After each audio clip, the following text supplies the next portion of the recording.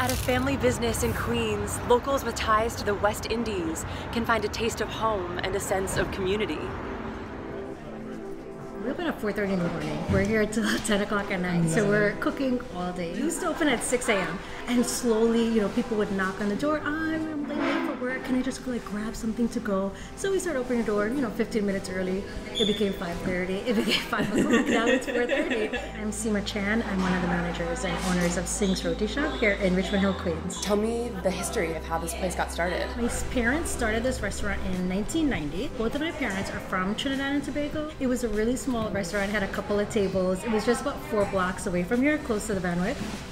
And it was my mom and my dad, my grandmother. They were just, cooking the food that they knew from back home. At that time, there was getting an influx of West Indian people, Trinidadians, Guyanese people, Suriname people coming into the area.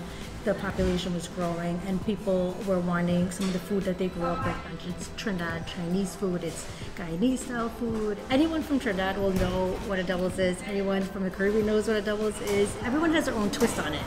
But it's traditionally 2 pieces of bara or breads, and it's stuffed with the chickpeas, the chana, which is seasoned with green seasoning, a little bit pepper, garlic, and then what differs is the condiments that you want to put in it. That's the macaroni pie. Perfect. This is sugar and coconut. It's aloo pie with the chickpeas, with the chana.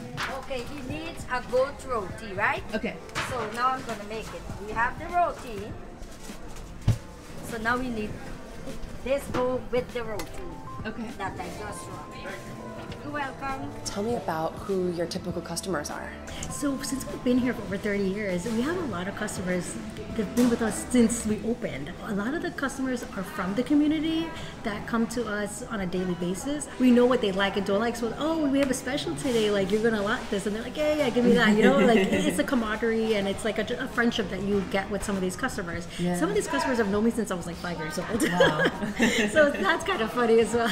Some of the customers, it's nostalgic because they grew up with it and it was something that their mom or their grandmother made.